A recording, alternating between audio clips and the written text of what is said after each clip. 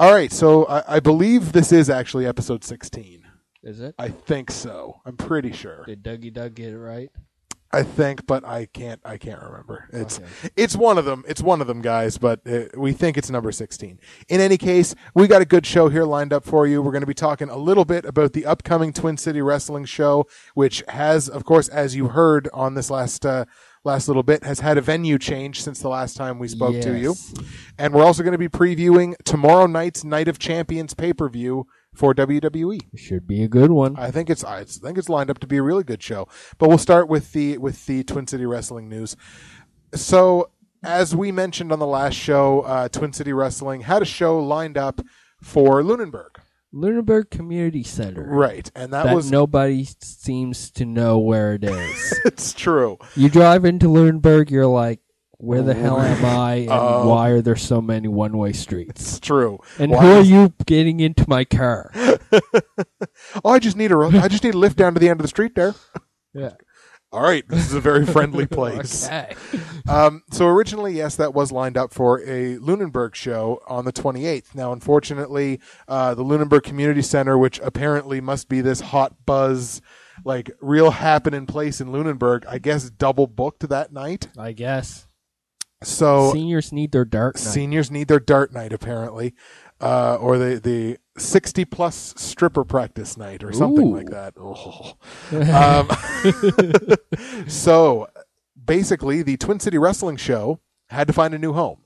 So it has moved from Lunenburg, almost an hour away from its original venue. Now it's in Liverpool. Coming down to my territory. Exactly. That's where Nick lives. Stepping on my porch. Nick runs this shit. Yeah. I just slapped him in the left titty. You did. Yeah. Yeah. You love it, you slut. Got firm now. Exactly. So they're going down to Lunenburg. Liverpool Fire Hall, isn't it? Fire Hall, yeah. Right on Main Street. Right on Main Street. Very, very easy to find. It's going to be bringing the exact same card. And we, in fact, have a Last Fan Standing podcast exclusive about the show. Do we? Dun, dun, dun. So, as we mentioned last time, the main event is the same. Sexton Phoenix gets a rematch, gets another shot at Dazzling Dick Durning's TCW Heavyweight Championship. Yes, sir.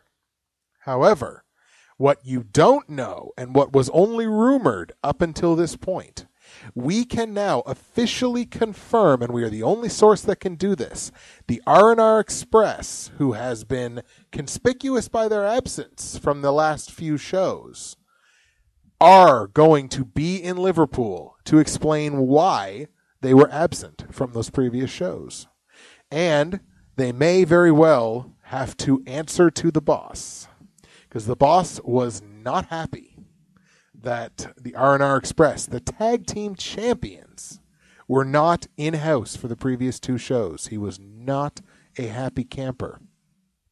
So, the R&R Express is guaranteed to be in Liverpool to answer the question as to why they were not present for the last two shows. Okay. Okay. Yeah. It's not exactly a huge exclusive. Well, maybe but, the truck broke down. Maybe the truck broke down. Maybe they ran out of beer. You know, those are two valid excuses why you should miss a show. And when they're not drunk, they might not be able to find their way to the arena. There you go. Problem solved. Exactly. I solved it. Nick solved it. Nick answered the mystery. Nobody has to go to the show anymore. Nick answered the mystery. No, go to the show. Please go to the show. Twin City Wrestling is such a great product. Like, we can't talk about it enough. It's just a really good product. Of course, Nick works for them. All the fuck ups on the music are directly his fault. Yeah, that's my fault. And you'll typically hear me stand up and go, "Attaboy, Stevenson," or something of that nature. Yeah. Because Nick is very over with the crowd. Oh yeah, I'm hip. We're waiting for Nick Stevenson's inevitable heel turn. Or just yell at everybody. Exactly. Fuck you! I'm not playing your music. What? Okay. No, but yes. So, Twin City Wrestling, Liverpool Fire Hall, Saturday, September 28th. It's a Saturday night show. I know you guys love to go out and get drunk Saturday night. You can go out and get drunk after the show. The show should be done by like 10. So you still have plenty of time to go out, although I don't know where you go out and get drunk in Liverpool. I'm sure there's a couple of bars. Yeah, there's the Privateer. Privateer? And there's one more down by the bowling alley. Nice. Yeah. As a matter of fact, it's in the bowling alley. No, there. It kind of is. It's in the basement. Oh, my God. Jesus I believe. Christ. Underneath the Frenchies. Gotta love Nova Scotia. So there you go. Come to the Twin City Wrestling Show. If you're in Liverpool, come to that show. We'll all go to Privateers after the show. We'll all get fucking blitzed, and we're staying the night at Nick's house. Whatever. Whatever it takes. All right, folks. Here's the main event. WWE Night of Champions. It goes down tomorrow night. Tomorrow night. Exactly. I'll be working. You'll be working? I don't even know if... Well, no, I should be home. So I should be home, which means I will stream it for free because I'm in Canada. That's right. But it is going to be an excellent show, and if you're in the States and you have better morals than we do, you should absolutely buy it. But only if you have better morals than we do. So, Night of Champions. We're going to take a look at the officially announced card for now. We're going to start... We might as well start with the kickoff show, I guess. Okay. Because this is actually a big match to be put on a kickoff show. You think? It kind of... Well, just big in size. Like, just the size of the match, right? Okay, yeah. So the Night of Champions kickoff show is going to begin with a tag team turmoil match, which we haven't seen in WWE in a little while. So what this is a tag team turmoil match. 2 teams start. When one team is eliminated, then another team comes down. Kind of like the Royal Rumble. Okay. So it's a tag team turmoil match for a number 1 contendership match not number 1 contendership match, for the number 1 contendership for the WWE tag team titles. Yeah.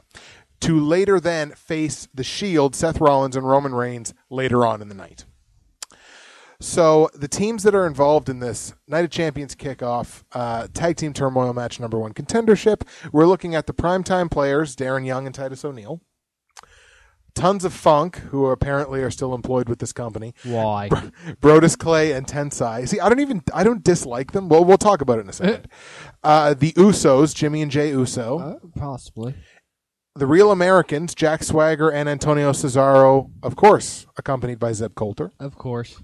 And any 2 members of 3MB. Because there's 3 people in the group, right? So any 2 members of 3MB. So a combination of 2 between Heath Slater, Drew McIntyre, and Jinder Mahal. So let's get a couple things out of the way quick. First of all, which 2 of 3MB do you think it's going to be? Which 2? Yeah. Jinder Mahal and Heath Slater. Did you just call him Ginger? Ginger Mahal, ladies and gentlemen. Yes. Nice. I did. You said that it was going to be Jinder and Heath? Yeah. See, I think it's actually going to be... Well, I have to pick the 2 of the 3 of them that I actually like the best.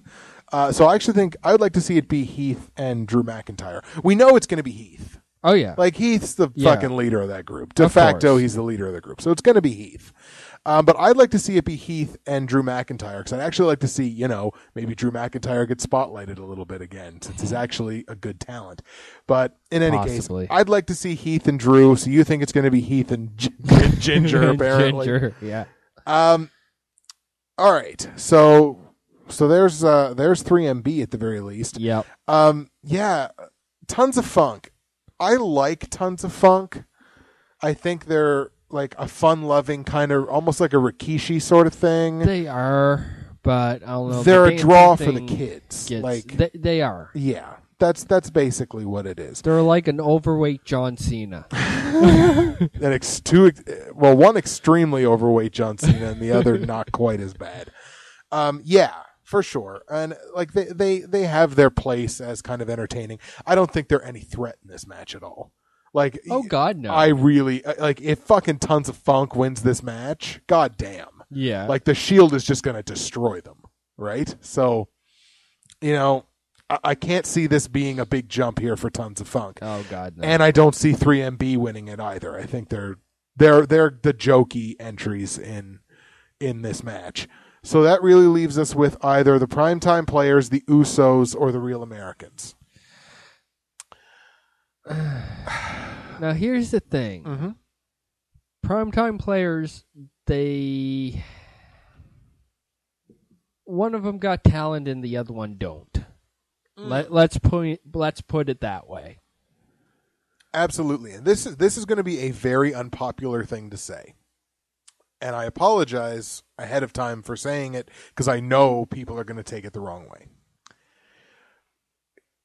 Would the primetime players be on pay-per-view, even on a kickoff show, if Darren Young wouldn't have come out as being gay?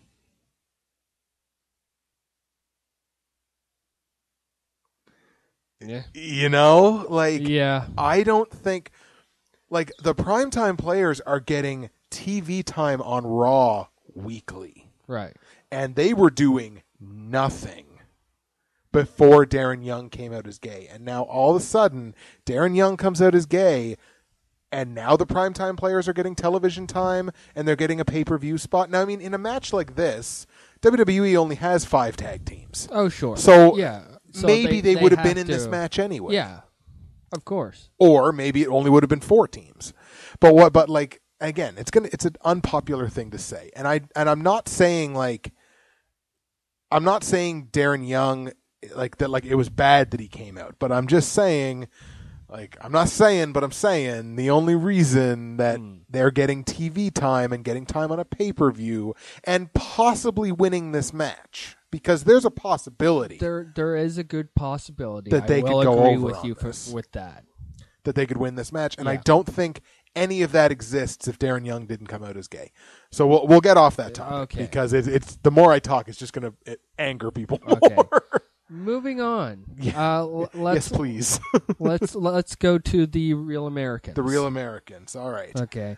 When they started, they were talking about, we're the Real Americans. We're going to squash everybody that's not American. Right. And they basically got their asses handed to them. Consistently.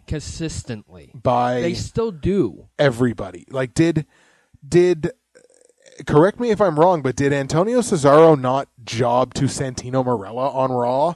I believe so. I think that was Cesaro, which, fuck me dead. Like, yeah.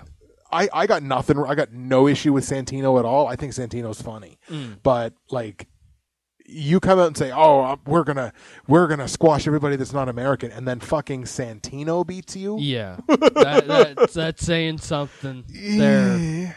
Yikes. So I can see possibly them winning. Really? Yeah, because they started out and they had kind of like a bad run. Right. Started from the bottom. Now they're here. Yeah. Yeah. All right, fair so they kind of transitioned themselves. I mean, kind of in a way. Right. So. Yeah, I could see it. Why not put the tag team belts possibly on them? Maybe. To try to play up these are the United States tag team belts. And that would be kind of cool if they actually turned around. American. And, kind of play it off like that. Would be kind of cool if they kind of turned around and took the belts and is like, these are no longer the WWE World Tag Team Championships, and they come out with like a pair of like the old US title that had like the US all over it. Yeah. Like maybe the spinner version or something stupid like that. Old rejects that WWEshop.com has in a back storage room somewhere, and be like, these are the United States Tag Team Championship or something like that. Yeah, I could see that. I think of the 3 teams we have left, they're probably third on my thoughts for them actually winning the match and going up against the Shield, because the only reason I say that is they're both heel tag teams, right? Yeah. Although the Shield is really fucking over with the crowd. So it's hard to call them heels. Oh, God. Even though they are, but it's hard to call them heels because the crowd's like, fucking Shield! Can love it. Sierra Hotel, yeah! Right? Yeah. So it's hard to say that, but I think they're I would put them third behind Primetime Players and the Usos. Okay. I think the team of the 5 that deserves to win it and deserves to get another shot, deserves to get pay-per-view time to get that shot at the tag team titles is the Usos. I definitely agree with you, and that's why I saved them for last. Yeah, I think out of the 5 teams there, they're the best ones. Could we possibly see the debut of Los Matadores? The Matadors. Possibly. What are you looking at, sir? I was being scary. Dramatic for the camera. Oh. I had my puzzled face on. Es posible. Everybody that's watching on the Ustream or watching it after the fact gets to enjoy Nick's mysterious, sexy face. Ooh. Anyways. Yeah. So that's cool. So we're in agreement then that we think of the 5 teams, the one that deserves it is the Usos. Correct. Yes. Right. Fair enough. That being said, who do we pick to actually, in reality, win the match? In reality, well, it's not going to be 3MB. No, we can eliminate. They're 3MB. a squash team. Absolutely. It's not going to be Tons of Funk. No, because come on. But I could see 3M. I could see this match starting with Tons of Funk and 3MB. Oh, of course. And I could see 3MB eliminating Tons of Funk. Yes. Like cheater tactics, like Ginger or something, if he's not in the match. It's just like, hey, Brodus, look at me, I'm Muslim. And and like Heath getting like a roll up or something on Tensai or something like that, and actually eliminating, like, if they're really gonna fucking bury Tons of Funk. Oh yes. Unless they decide to turn them or until they decide to turn them heel. So that could happen. But yeah, 3MB we can just totally whatever. Yeah, whatever. And let's see. Primetime players. No. I'm going to have to go with the Usos. You're going to go with the Usos? Yeah. Jimmy and Jay. So Nick is officially predicting the Usos to win the match. I am actually going to go a different way. And I'm going to go with the primetime players. Are it's you? not that I think they deserve it over the Usos, because we just said we don't think that's the case. But I think if you're looking at the teams that are the team that's the hottest right now, yeah, it's the primetime players. They're the ones that are getting the TV time. They're the ones that are doing everything. So unfortunately, I have to go. I guess I'll go primetime players, but I wouldn't be surprised if the Usos won. Okay. Because if you watched SmackDown last night, as the Shield was doing like a 3-on-1 beatdown on Dolph Ziggler or whatever, the Usos ran down. Right. So they were the ones that ran down to make the save. It wasn't the primetime players. So that could be a bit of a nod that, like, yeah, the Usos are going to win the match. So I'm going to go with the primetime players, but I wouldn't be surprised to see the Usos win. Fair enough. Right on. All right, let us move to... Okay, well, here. Let's look at it this way. Let's stick with this tag team turmoil thing. Okay. Then going to... I knocked my microphone off. Sorry. Then going later in the night to fight the Shield. Yes. So whoever wins the match, do we give them any chance of taking the belts?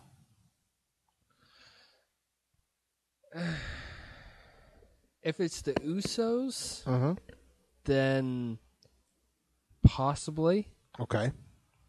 But if it's primetime players, I'm going to say no. You're going to say no, yeah.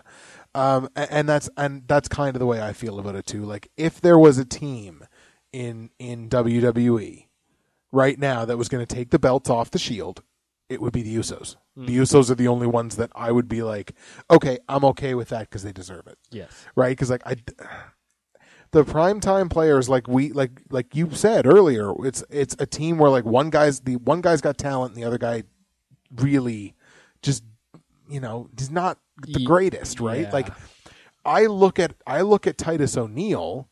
Titus O'Neil, I could see being an over and a good singles competitor eventually. I don't see that in Darren Young. No. Right? I feel like when the primetime players run is over, Darren Young is going to be the Marty Jannetty of that team.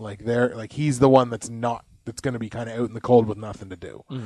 So that's kind of the way that I feel about it. So yeah, I think on the same page with that. That if the Usos win, there's a chance. If the primetime players win, or if anybody else wins, no. You know what they say? Broken minds think alike. Exactly. It's not great minds, it's broken minds.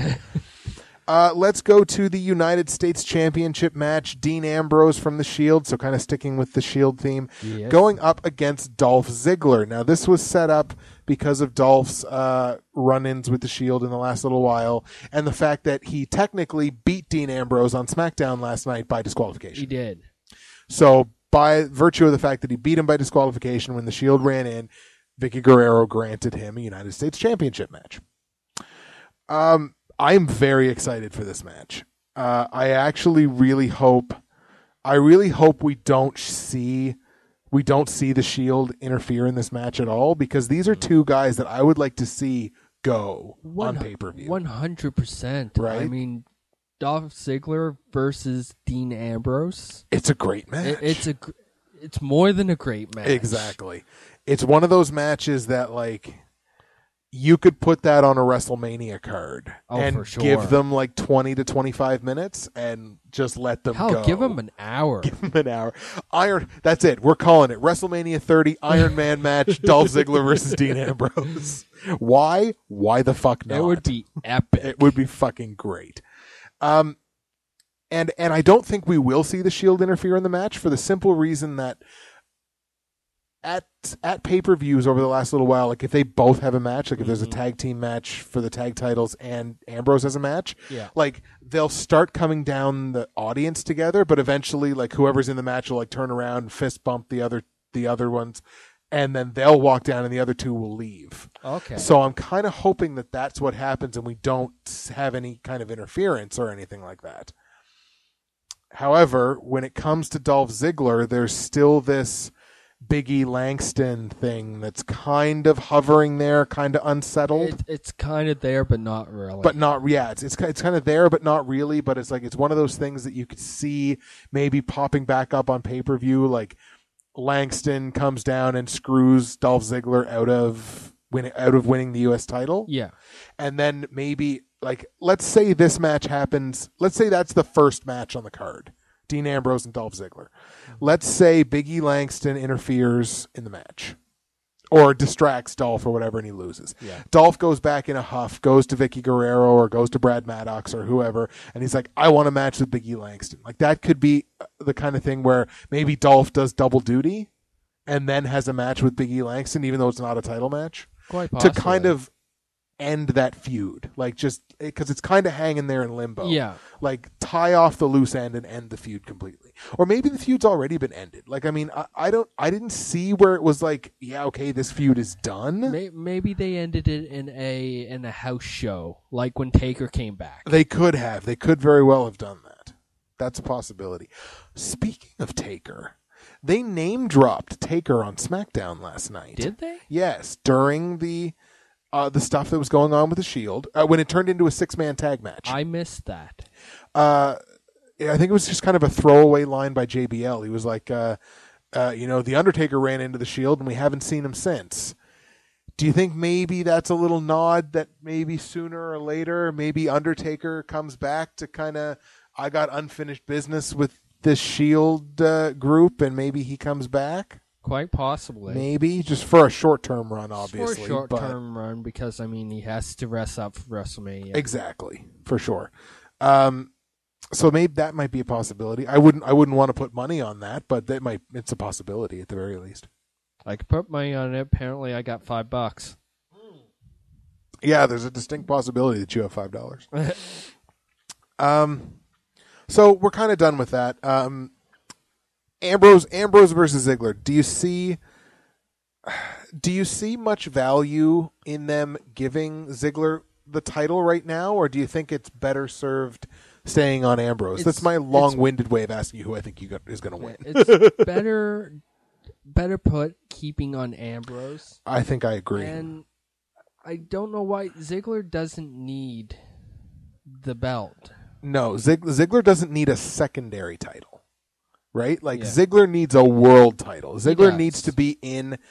Like, Ziggler needs to go back to go right immediately back into a fucking feud with Alberto Del Rio over the world title, because that is unfinished. Well, that's the thing. I definitely think that they should, but ever since, like, for a couple weeks now, they've been doing jack shit, excuse my French, with Ziggler. It's true.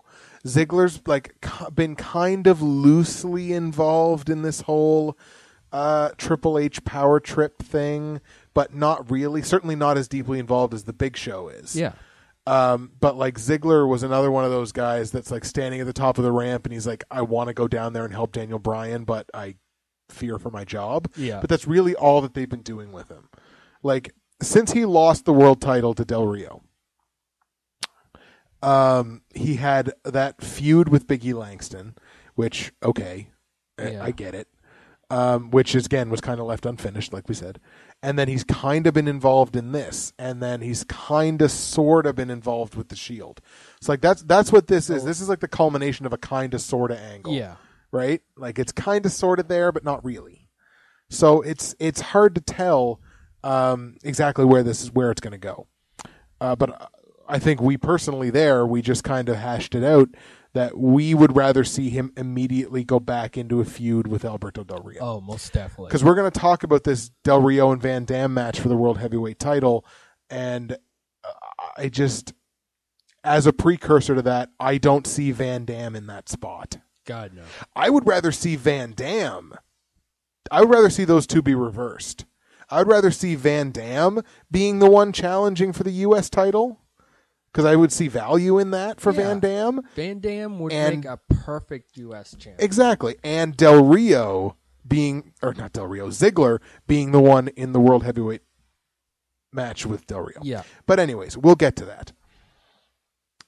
We got a fatal four-way match on this card, which is cool, except for the fact that it's Divas. But that's okay.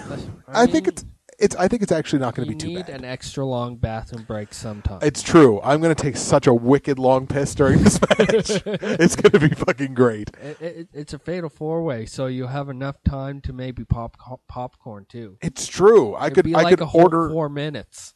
Yeah, and I could order a pizza and it could be delivered in that amount of time. Fatal four-way match, WWE Divas Championship, AJ Lee versus Natalya versus Brie Bella versus, for some fucking reason, fucking Naomi. Why the fuck is Naomi in this match? It's like, well, she's on Total Divas, so? Yeah. Can she wrestle? Can either of them really wrestle? One is okay. She can throw the pom-poms. She can throw the pom-poms and throw her gigantic ass in the way. Because that's one of her moves. They're fucking bum rush. And it's just like, that's a fucking wrestling move now? And I understand. I get it that Rikishi did a fucking stink face. But still, his ass was part of his gimmick. Yeah. Like, Naomi's ass is not really part of her gimmick as far as I can tell. All right. So we got AJ Lee, Natalya, Brie Bella, and Naomi. AJ Lee, I loved that. We talked about it on the last Man Standing. I loved that fucking promo. That promo was so good. Like, I've watched it at least another 10 times since then. It's fucking good. Yeah. Because it's good because it's one of those things in wrestling. The best things usually come out when it's kind of heartfelt. You know what I mean? Like, when there's actually some truth behind it. Right. Like, this whole thing that we'll get into when we start talking about Randy Orton and Daniel Bryan. But like, when Edge was back this week, like the couple of promos that Edge cut were very, very good. Almost. Like, when they were talking about, like, oh, you know, it's just like Edge, you always kind of underperformed or whatever. And he's like, I wasn't handed this Hall of Fame ring. I earned it, and all this stuff is very good promos, right? And it's all better when there's a little bit of heartfelt to it. Yeah. But now, in terms of AJ Lee, Natalya, Brie Bella, and Naomi, head and shoulders the best wrestler in this match is Naomi. No. Oh my God. Head and shoulders the best wrestler in this match is Naomi. Oh yeah. Freudian slip there. Nice ass. I meant to say Natalia. There you go. Thank you. I don't know why the fuck I said Naomi. That's just horrible. And we lost all of our listeners right there. Head and Shoulders, the best wrestler in this match is the fucking black chick that doesn't wrestle very good. Oh, God. No. Natalia, for sure, is the best wrestler in this match. AJ Lee is getting better. She is. Every single match, she gets better. And you can tell, like, she's learning. She's just like, she's learning by osmosis. She's just soaking up everything that she can in terms of actual wrestling knowledge. And I think when their careers are all said and done, I think AJ Lee will have had the more impressive career. Mm-hmm. But do we see, like, AJ, who's kind of playing this anti-diva thing, but not really? Do we see her holding on to the belt, or do we see one of the girls from Total Divas win the title? What I'm thinking right now. Mm-hmm. This is about Naomi's gigantic ass. Oh, buddy, you don't even know. You don't even know. No, but, damn it, why did you make me start thinking about it? It's hypnotic. It's like a lava lamp. Sorry. No, but AJ Lee is on fire right now with the promos. For sure. So why would you take away the belt from her? If she's coming out almost every single night, like when the Divas have a match, she's either cutting a promo, sitting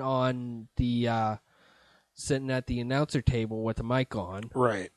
Just just pumping out lines. Because she talks, and she talks so good. Yeah.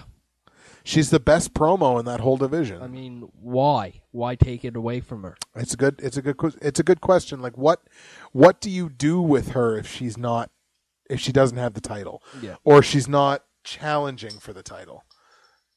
Right on. I just threw a bottle cap out the door. Sorry, folks. Yeah, if she doesn't have the title, or she's not, like, immediately challenging for the title, what do you do with her? You send her back into that program that is just like, is she fucking Big E Langston, or is she not fucking Big E Langston? Yeah. And does anybody care about that at this point? Like, that's really, like, her 10th boyfriend or something, and it's just like, we don't really want to see this angle again. Now it's cool now seeing her being like almost like a Trish Stratus or a Lita kind of character, where it's just like, I'm the best wrestler in this division and nobody can tell me otherwise, and everything like that. And so we both seem to be really enjoying it. So I think we're both on AJ to keep the title here. I think we are. I would expect to see some twin magic. Well, although is Nikki still injured? Because one of them, like, hurt their arm fairly severely, so Nikki might still be injured. She might be. So if she's still injured, then no twin magic happening there. But I mean, Naomi, we fucking know Naomi's not winning the title. Oh God, no. If Naomi wins the title, I'll turn off the pay-per-view. I'm gonna put that right on fucking Front Street right now. If Naomi wins the fucking title, I won't watch the rest of the pay-per-view. Main event, CM Punk's match, nothing. I will not finish it, because it's just like, I don't dislike her. She's just not a fucking wrestler. Yeah. Like, it'd be like fucking Oksana winning the Divas title. It's like, she can't fucking wrestle. So why? Why? Yeah. So we don't think Naomi's going to win it. Brie Bella, probably not. Like, I mean, the Bellas are like the focal point of that Total Divas show. So they have other things that they can do. Oh, yes. I don't think one of them needs to have the belt, unless you're going to do like a sister versus sister. Because I don't think there's ever been, in the history of WWE, I don't think there's ever been a sister versus sister match for a title. Well, certainly not for a title. Oh, God, no. But even a sister versus sister match, I don't think has ever happened. So really it comes down to whether Natalya is going to beat AJ Lee for the title. And while I think Natalya is going to look good, and she's going to make AJ look really good, and the times that they're together are going to be the highlight of that match, I think AJ finds a way and probably hangs on to the belt. So we'll stick with that. Nicely put. Bam. So we'll hold on to AJ Lee retaining the Divas title. So far, we do not have any title changes.